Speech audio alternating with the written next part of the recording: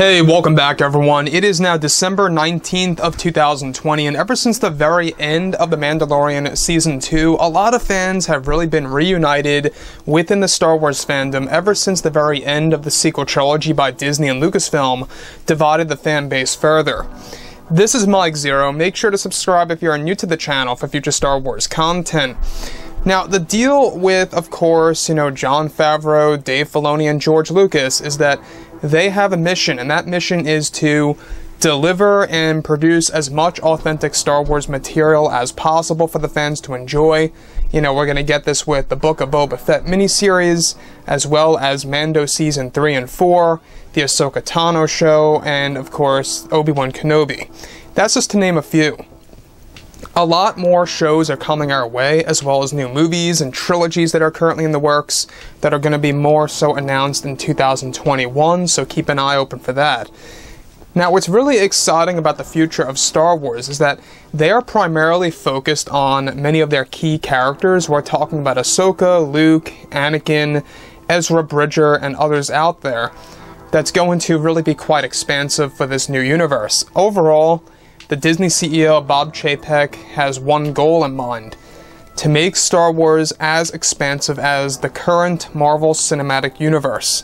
And that's exactly what they're shooting for. That's what they're modeling it after. Whether or not that's a mistake to some fans, I don't know. But I think it's a good move by Disney, to tell you guys the truth. So, with that being said, given that The Mandalorian Season 2 is now over, Disney and Lucasfilm are now focused on their new universe and the key characters within the Star Wars franchise.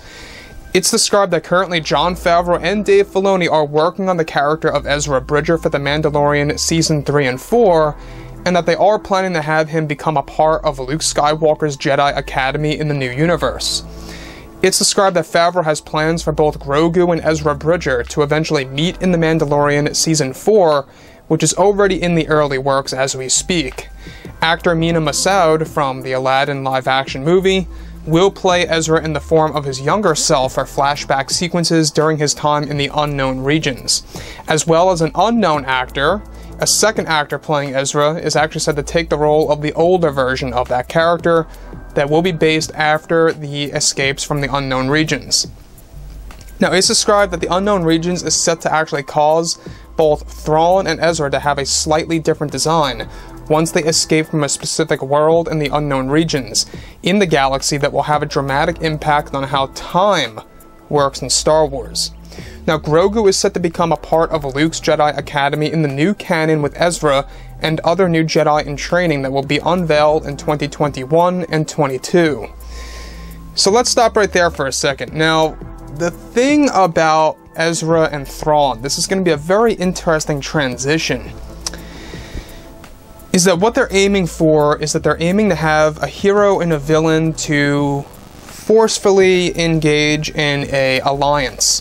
That, to me, is going to be a very interesting angle of Star Wars that we haven't seen all that much in the form of live action. I think, personally, it's going to be a very interesting shift within the Star Wars franchise. A lot of fans have always been wondering what in the world happened to Ezra after Rebels Season 4 ended, when he went into hyperspace, nowhere to be found, and that was it. Same exact thing for Thrawn, right?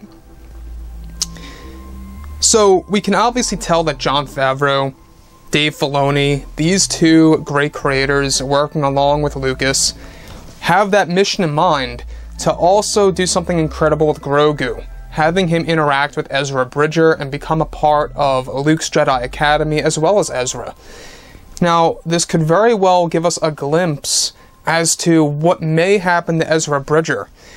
As we all see in The Last Jedi, if you look very close, there's a lot of dead bodies on the ground, at least in, one of the trailers of the movie. I'm not quite sure if they digitally erased it out of the final cut of the film, not sure about that, but there are bodies on the ground if you look close, and it's very well possible that this could very well explain the fate of Ezra Bridger. Now, given in the comics for The Last Jedi adaptation, it shows Luke's new generation of Jedi with Ezra nowhere to be found. It could very well be that this is Jon Favreau's way of retconning aspects of The Last Jedi and really adding in more details to the movies and kind of just reshaping the current canon material. Whether or not that's a good move all depends on how it's going to be executed and everything related to that. Now, a live-action Thrawn is coming our way, aside from other projects, but mainly he's going to make his major debut in the Ahsoka Tano series. So that is going to be the focus. They're looking to make Thrawn the Thanos of Star Wars, essentially. You know, what Thanos is in the MCU, they want to make Thrawn like that in the Star Wars universe. That, to me, is almost like a little bit of a spin on the Thrawn trilogy from Star Wars Legends. It's almost like they're going that route, right? So, like I've said before in the past, guys, you know, drop a comment below. Let me know what you think about all of this in the comments, and if you guys did enjoy the content for today, do make sure to drop a thumbs up on this video to support the channel. I thank you all so very much for the kind support, and I'll catch you guys next time.